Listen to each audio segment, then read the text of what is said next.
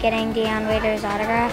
I feel good. I ain't been back since the draft, so since I declared actually. So I mean, it's good to be back here. He's a great athlete, great young man, good representative of SU. Always been a big Cuse fan, and I'm been a big-time Cavs fan. And I was happy that he went to the Cavs, and I mean, just coming to meet him.